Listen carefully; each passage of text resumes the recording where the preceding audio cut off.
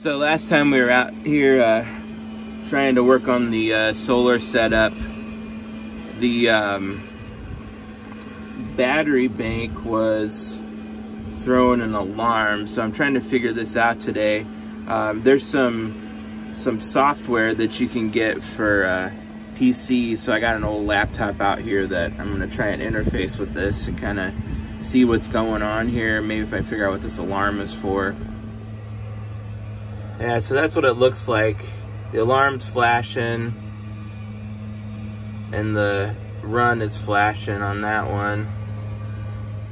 This one here we got, I'm thinking it might just be a low battery alarm, but the problem is it didn't seem like it was charging when that happened before. So this thing came with an interface plug, so it's got like a LAN connection that'll focus on one end and a USB on the other that I'm gonna try today.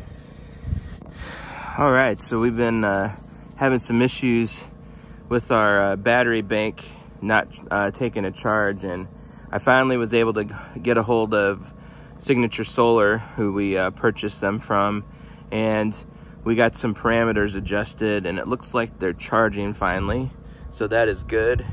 And this has been kind of a challenging ordeal trying to get them working and troubleshooting and all that, but their customer service was very helpful, so hopefully I don't have to call them back again.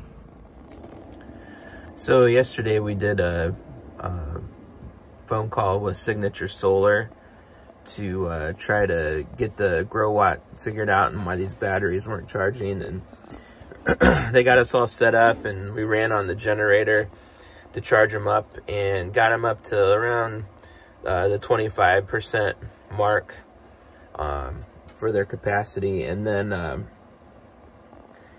this morning I kind of tweaked the settings on the grow watt a little bit more, and now we're we're doing pretty good. We've been running all morning, so I don't know, probably 5 hours or so, and we're already up to 50% or so on each of the banks. So we're doing a lot better, and hopefully and that's just off of solar panels today, and it's a nice sunny day. So